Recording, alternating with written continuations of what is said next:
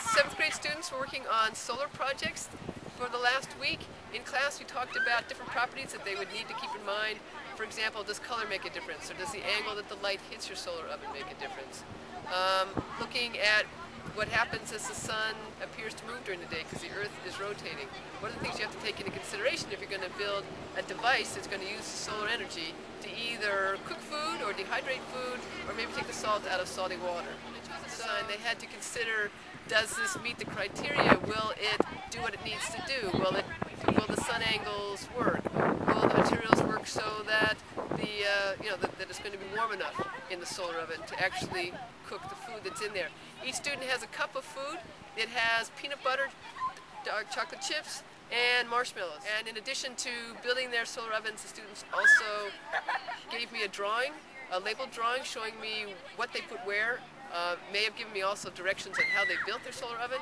And then also they need to write an explanation. Why should their solar oven or other solar device work based on the things that we learned in class? So what were you learning in science class to be able to help you create your oven? In science class we were learning about the sun and the angles. So when it hits something, what angle does it bounce off at? And it bounces off the angle at the opposite degree it hits on. Okay. And so in mine, the sun comes from up there and it hits that and aims into the bowl of like marshmallows, chocolate chips, and peanut butter. And I painted the inside of my box black so it'll absorb the heat. And then I put plexiglass and sealed it off with duct tape on top to keep the heat inside, to trap it so there's no heat transfer outside. Great. And what else did you learn from this? Anything? I didn't know the sun was so powerful because some of the ovens are up to like 300 degrees. Wow. Can you describe your solar oven and how it works?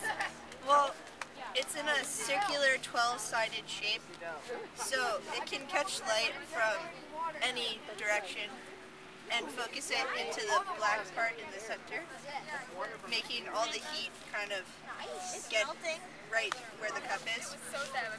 And the rocks are there to weight it down, but they also store some heat, heat it up. So Noah, what were you learning in science class that helped you with this project? Well, this is a solar desalinator. I made this from plexiglass, and the idea was the sun's light is supposed to enter it, heat the water, and make it evaporate and condense on the plastic to run down into the base. And we learned about heat transfer a lot, the three main types, radiation, conduction, and convection. There's a lot of radiation used in this device. The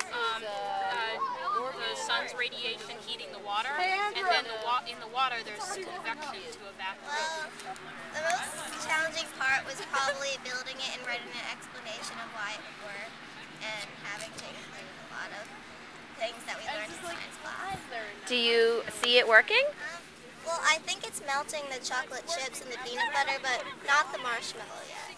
Can you explain the mechanics of your oven and the shape and the materials? The shape of it, I used a regular box to put half a box on each side, and when the angle of incidence hits this one, it bounces off and back down, and hopefully it will hit the bottom and then will hit the pie tin, and then it heats up the pie tin.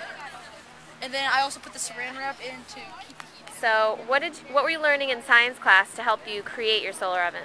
Well, first of all, I knew that black was the absence of color because it absorbs all the energy.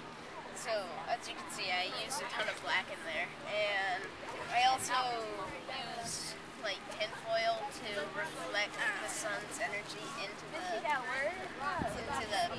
pot. And since it's black, it absorbed all those energy